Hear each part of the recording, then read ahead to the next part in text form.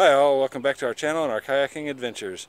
Today's May 3rd, it's a Sunday, and we are going to meet up with Zorentex at Horseshoe Boat Ramp, paddle another 10 miles of the French Broad River today.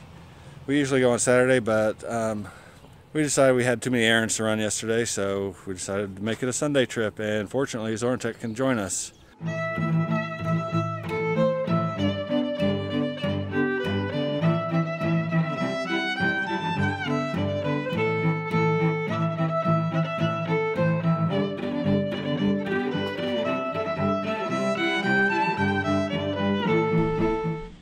We arrived at Horseshoe about 12:45.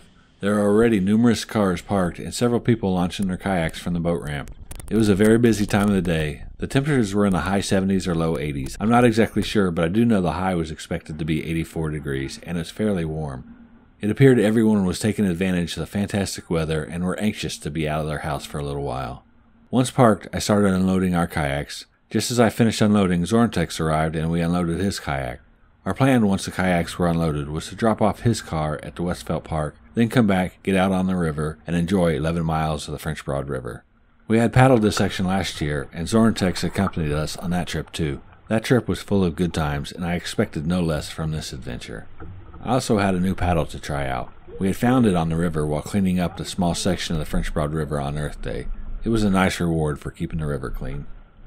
The paddle was a bit longer than my other paddle, which was also another paddle that we had found in the river. Both paddles were much nicer than the paddle I had originally purchased, so I didn't mind using them. This paddle was 250 centimeters. My white one was 220 centimeters. I was curious how a longer paddle would feel on the water. There was a nice current, so I wouldn't have to use it very hard. It was a good chance to test it out, and from what I could tell, I did like having a bit longer paddle. Back when we decided to get kayaks, I tried to find out what the recommended paddle length I should get. Based on my findings, I bought what I thought was the right size. However, my original paddle was way too short. It bumped the sides of my kayak with every stroke. I ended up taking that paddle back and getting the longer one, which I was much happier with. When we found the white one, it was the same size as the one I had been using, just much lighter. The first time using that white paddle, I realized how much nicer a lighter paddle is. If it is one thing I recommend when you pick up kayaking as a hobby, make sure you get a nice paddle. It makes things so much easier. We weren't in the water very long before we caught up and passed some other kayakers that were floating down the river. They were drinking adult beverages and having a good time. It was nice to see other people out on the water enjoying themselves, even if their choice of music was terrible. While I do enjoy a good tune, when out on the river, I'd much prefer the relaxing sounds of the rippling water.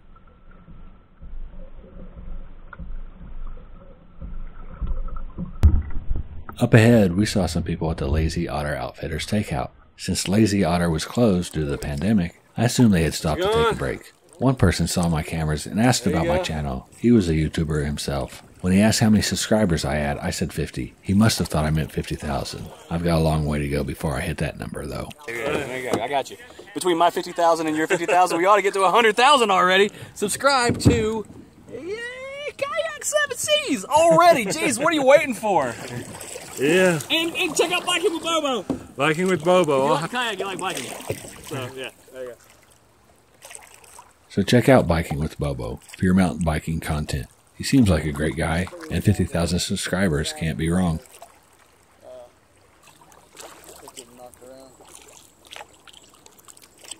Speaking of YouTube, my friend Zorentex is thinking of making some hiking videos, so watch for those videos coming out on his channel shortly. You might want to subscribe to his channel, so you can be the first to watch them. Yeah, but we're not always finding stuff on all our... It was really nice that the leaves are back on the trees, especially when kayaking in the later part of the day. The leaves offer some shade from the sun and really make you feel more isolated from society while out on the river. The Friday before this trip, Buncombe County announced that they would be reopening the river access parks, which would give us access to some of the takeouts we need to complete our journey. After completing this section, we will have 3 more trips to complete our goal, from Westfeldt Park to Bent Creek River access, then from Bent Creek to Craven Street Bridge access, and finally from Craven Street to Woodfin Riverside Park.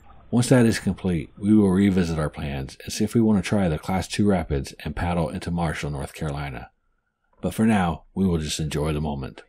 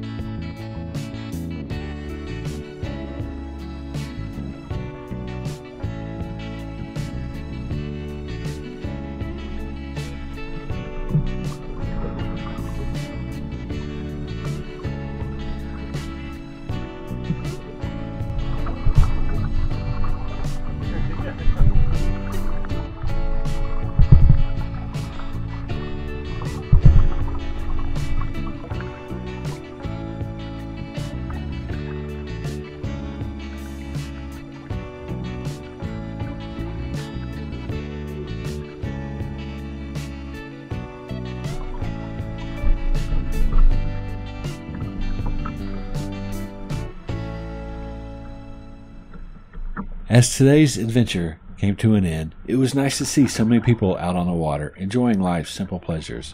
As we begin to end this quarantine and life returns to normal, simple pleasures like kayaking the river for us will remain. As the weather warms, I encourage you to get out in nature and see what it has to offer. Maybe go for a hike on a trail, paddle the river in a kayak or canoe, or relax on a beach and listen to the waves crash and the birds squawk. Either way, it's nice to get out and get some fresh air. Thank you for watching this video. I hope you have enjoyed our time on the water today. Tap that like button if you can, and join Team Kayak 7 Seas by subscribing to this channel. Check us out on Facebook and Instagram, and watch some of our past adventures. I hope to see you out on the water someday.